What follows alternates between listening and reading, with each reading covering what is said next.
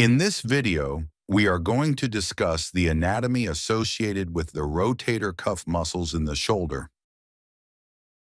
The rotator cuff is a group of four muscles: the supraspinatus, the infraspinatus, the teres minor, and the subscapularis.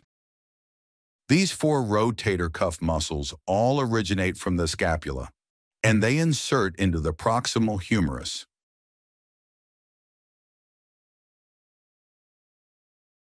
Of all the rotator cuff muscles, the supraspinatus tendon is the one that is most often injured, but it can in most cases be compensated for. The subscapularis, on the other hand, is the largest and strongest of the four rotator cuff tendons, and it cannot be compensated for. Origin of the supraspinatus. It arises from the supraspinous fossa. The supraspinatus tendon is inserted into the superior facet of the greater tuberosity of the humerus.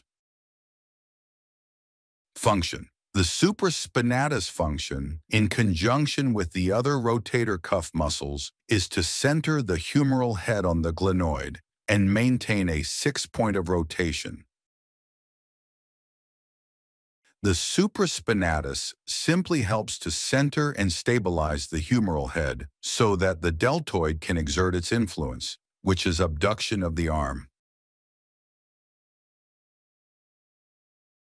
Impingement of the supraspinatus tendon can lead to either partial or full thickness tear of the tendon, with pain, loss of range of active motion, and weakness being the three most common symptoms.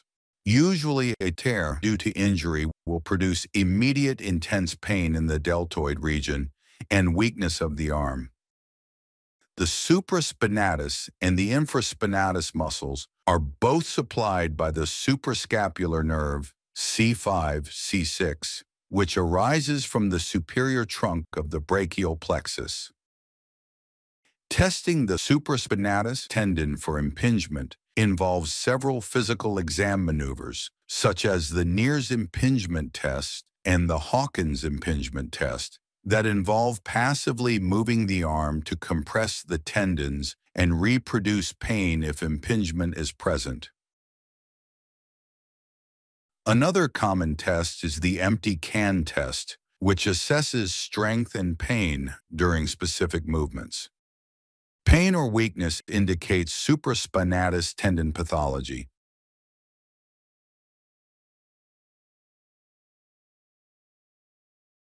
Now let's talk about the infraspinatus rotator cuff muscle. The infraspinatus is a thick, triangular-shaped muscle that lies on the posterior aspect of the scapula. Here you can see the location of the supraspinous fossa above the scapular spine, and the infraspinous fossa is below it. The infraspinatus muscle originates from the infraspinous fossa. The insertion of the infraspinatus tendon is in the middle facet of the greater tuberosity of the humerus. Function. The infraspinatus is the primary external rotator with the arm to the side, and it also helps to stabilize the humerus. External rotation of the shoulder occurs in conjunction with the teres minor. Innervation. The infraspinatus and supraspinatus, as mentioned before, are both supplied by the suprascapular nerve, C5-C6, which arises from the superior trunk of the brachial plexus. When tear of the infraspinatus tendon occurs, the patient will have dysfunction with external rotation of the arm. The infraspinatus is usually tested by testing the external rotation of the shoulder with the arm to the side. Here is an example of testing external rotation of the arm against resistance. Another example is the external rotation lag test. The examiner passively rotates the arm into full external rotation. There will be a positive test when the examiner lets go of the arm and the patient is unable to maintain the position of full external rotation. Next is the teres minor. The teres minor muscle is a narrow muscle that lies below the infraspinatus, and it is one of the four muscles of the rotator cuff. The teres minor originates at the lateral border and adjacent posterior surface of the scapula. It inserts into the greater tuberosity of the humerus. Function: the teres minor muscle is involved in external rotation of the arm, along with the infraspinatus muscle.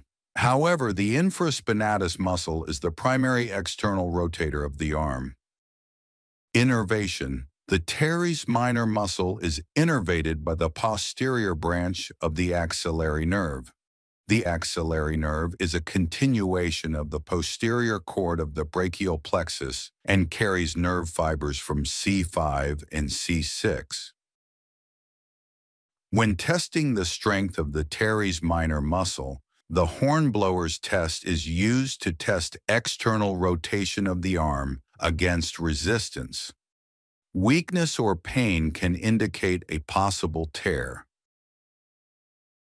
The fourth rotator cuff muscle is the subscapularis. The subscapularis is the largest and most powerful of the rotator cuff muscles, which lies over the anterior surface of the scapula.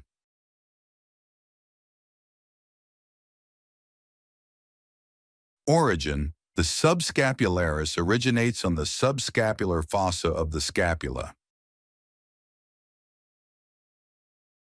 Its insertion is into the lesser tuberosity of the humerus and the front of the capsule of the shoulder joint. Function: the subscapularis rotates the head of the humerus medially and adducts the arm. It is an internal rotator of the arm. Innervation of the subscapularis muscle comes from the upper and lower subscapular nerves, the posterior cord C5, C6, and C7. Testing the subscapularis muscle. Two common tests used to assess the integrity of the subscapularis: the belly press test and the liftoff test. The belly press test is often used as an alternative to the liftoff test. As we said before, the subscapularis is an internal rotator of the arm. When performing the belly press test, have the patient place the hand on their abdomen, and pressing back on the elbow will test the integrity of the subscapularis muscle. Failure to maintain a forward position of the elbow suggests a subscapularis tendon injury. Thank you for watching this video. This concludes our video on the anatomy associated with the rotator cuff muscles in the shoulder. We will discuss other important anatomy associated with the arm and shoulder region in additional videos.